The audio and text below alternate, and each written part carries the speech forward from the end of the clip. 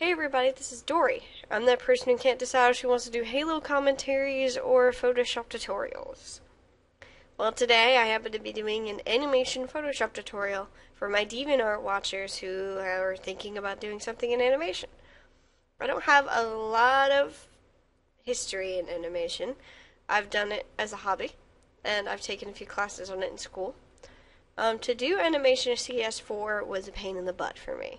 CS5, they made it ultimately simpler by making it a lot like, say, some of the other Adobe programs like After Effects and Adobe Premiere. To open up your animation, you go to Animation.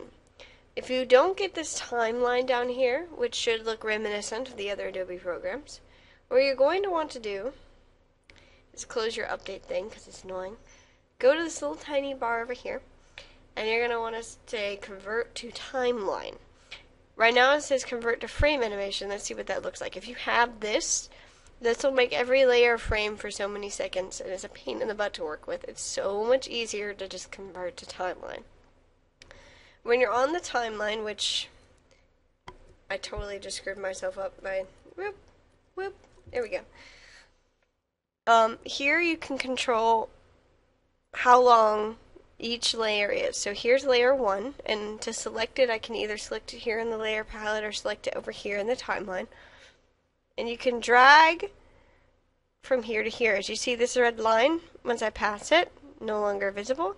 So it's only visible for this duration of time, forever, whatever the big dark green bar is. So I'm doing a simple walk of my dragon. She looks like this. And as you can see, she has a lot more to her.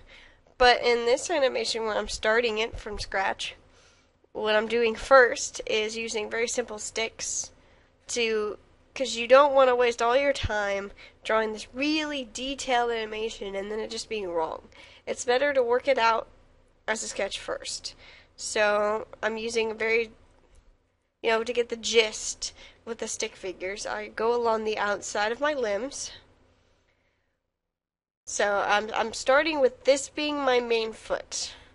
So the front left forefoot is my main foot. It's what I'm leading all my other feet on. Everybody has a good foot that they walk on. Being that her back right foot, her hind foot, is lame. She has a slight limp, which I'm not animating here. I will add it in later. This foot is her dominant foot. So when she walks, this will be her leading foot. I already have 4 frames done, so she goes from here to here. And you can alter your opacity either way and it should be maintained. I do have these overlapping, so when I am drawing on top of one or the other, I can see what's underneath it. So she has about half of her GAN right now. I'm going to go ahead and draw one layer on top of it as a demonstration for how you can use Photoshop like a light box, much like 2D animators did traditionally. There's so much less paper and pencils and graphite and such scattered everywhere if you do it through Photoshop. I'm going to pick a brush that's a lot smaller since my computer decided it wanted to drop my audio, so this is the second time I'm doing this. Because I love you guys. All 100 people that will watch this and all 2 people who will comment. You guys are awesome. Her head has already gone out. So her head's going to be probably level right now because it goes out with the extension of her spine and her tail goes up slightly when she pulls her head forward. And she should pull her head forward at the height of every step. So I'm at this point where I'm at 5, and this leg should come off the ground now. And this leg should come down. In the beginning I had these very bold so you could see directly which legs are definitely in the front. I stopped doing that as I went because I got distracted. So we're going to start with my hind left foot. I had to look at my hand to figure out which side of the dragon it was on as my dominant foot. So we're going to start with that one. And we're going to make my pen not at 49 opacity. I'm not sure why it's not drawing. I had this problem earlier. Bloop, bloop. Maybe because I'm drawing in white. Derp. Don't you love being taught by somebody who didn't realize that she was drawing in white, not black? It's wonderful. Oh well, it's free. It's on the internet. Who cares, right? So I know that when she brings her foot off the ground, her shoulder's going to come forward a bit because this area right here is going to come up. What happens here is I'm going to draw it too high, but that's what these tests are for. She pulls her leg up so she can have a better eraser.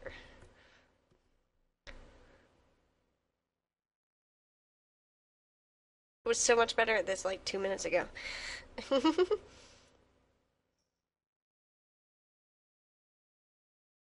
There we go. Okay. So when her leg comes off the ground, all the weight is going to be put on the front leg right here. Because this leg's going to be stationary on the ground.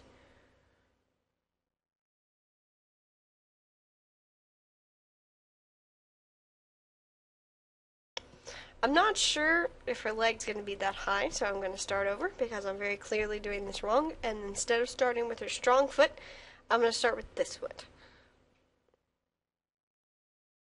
This will help me figure out. I really should save my settings. Help me figure out how high this leg should be.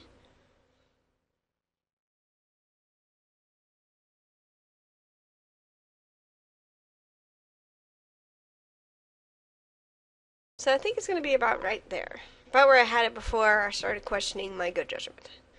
This leg is going to be coming almost all the way down. As you can see, I have a little mark right here. Tell me where my leg should start. I'm going to bring this down to be about the same length. There is some squashing and stretching that goes on in the back legs when weight is taken off or distributed and the muscles are moving. So I'm just implying that right now since it's a sketch.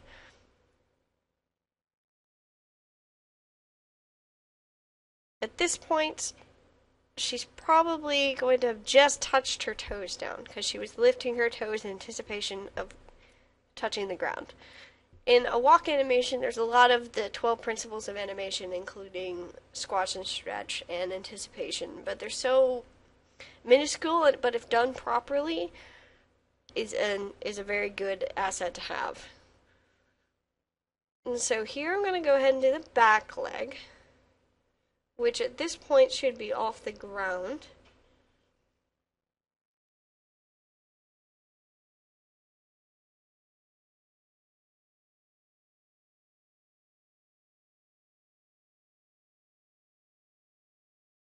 And so here we have her feet and nothing else. Whoop. So I want to go ahead and fill in quickly because her head was coming back, so her head's going to be stationary now because right now it's a little stretched.